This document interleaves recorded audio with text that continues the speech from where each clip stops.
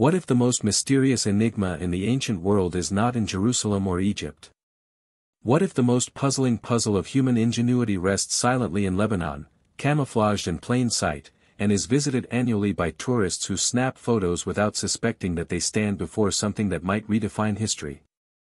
Baalbek, in the Bekaa Valley, is typically recalled as the location of stunning Roman temples, towering pillars, and detailed reliefs honoring Jupiter and Bacchus.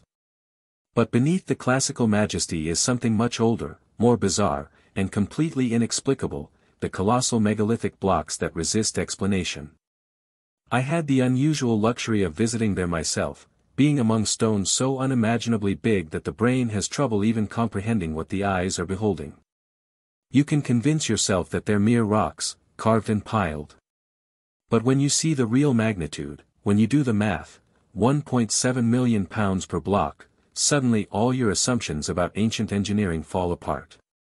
If this kind of story touches your heart, if you're someone who cares about truth, responsibility, and speaking up for the voiceless, please like this video, subscribe to our channel and share it with someone who should hear it. Let's get started. Recently, a team of scientists fed data from the Baalbek megaliths into a supercomputer, programming algorithms that could test millions of engineering scenarios in seconds. They wanted to know whether ancient technology, particularly Roman-era cranes, pulleys, and manpower, could account for the movement and placement of stones weighing up to 1,500 tons. The results were staggering. 50,000 simulations were run. Every single one failed catastrophically.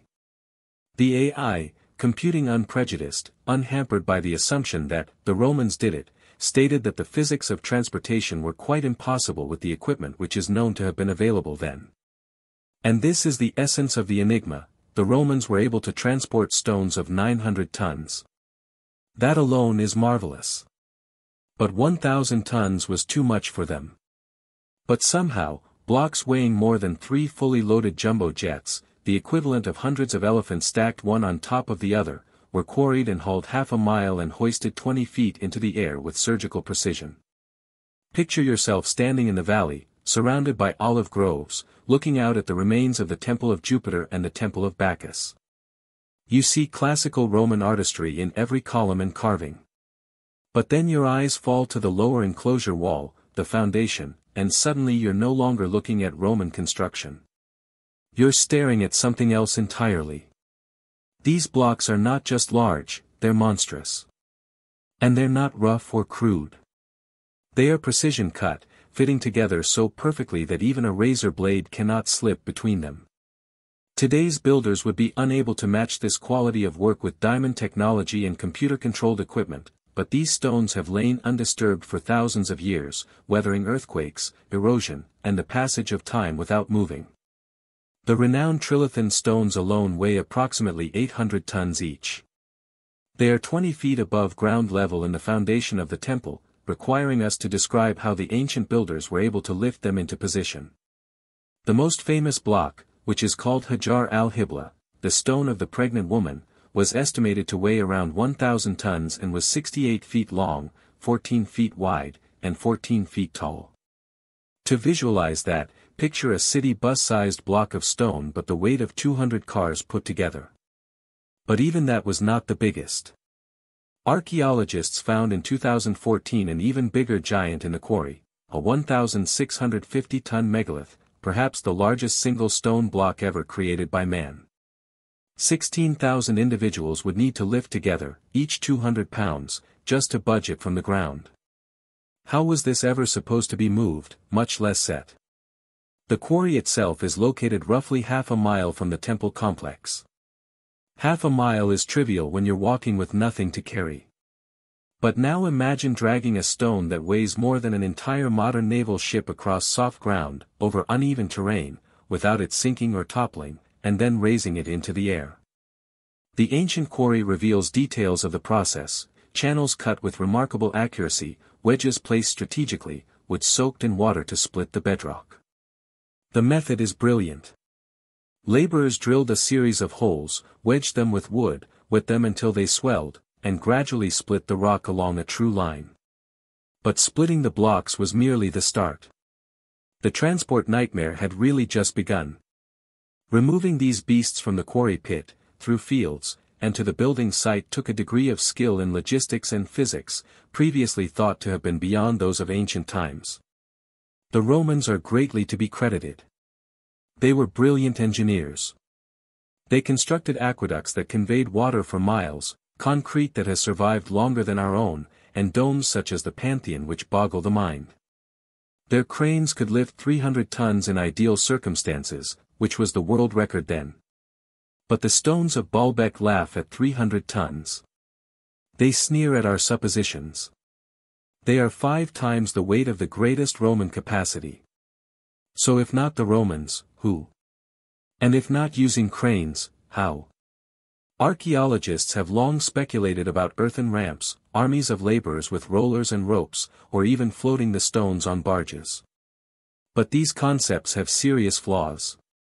The ramps would take more earth than stone. Rollers would be crushed under their own weight. Barges would sink in an instant. And manpower? The numbers required outstrip the population of the region at the time. This is where AI analysis has been a game changer. It runs each scenario through physics, not estimations.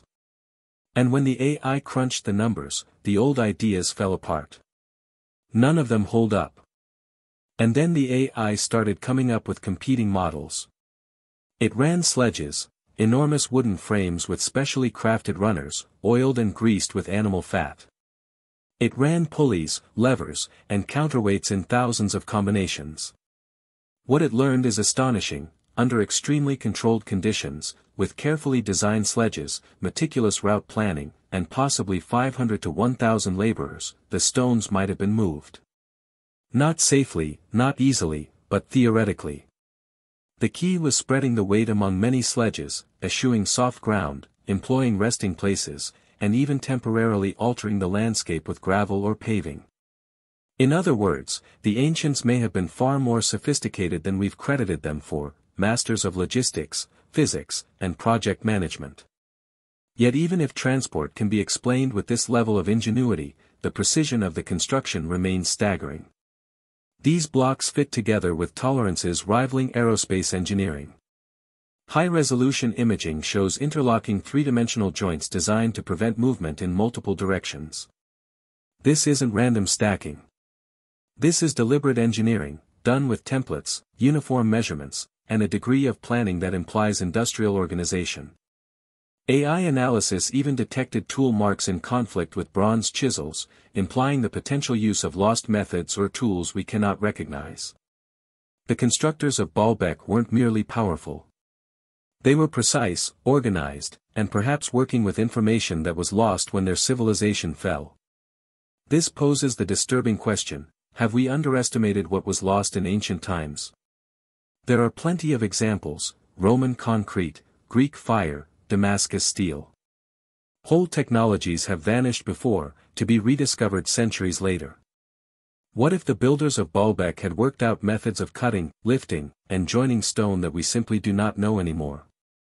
Not alien, not supernatural, but advanced human knowledge protected by guilds, passed down through word of mouth, and dissipated in cataclysms. The potential is earth-shaking. It implies that our forebears were far from primitive, yet incredibly ingenious engineers whose secrets eluded them with time. The Romans themselves might not have even realized the basis on which they were working. Signs indicate that the megaliths were already existing before Roman building, and they served as a foundation on which temples were subsequently constructed. The Romans recycled, reconfigured, and enlarged, as they so frequently did, acknowledging the impossibility of exact replica building the megaliths. This accounts for the bizarre juxtaposition of impossibly huge blocks with more typical Roman stonework over them. Baalbek is not a single-phase building but a palimpsest tapestry of civilizations, some familiar, some lost, to each of which it has contributed its signature.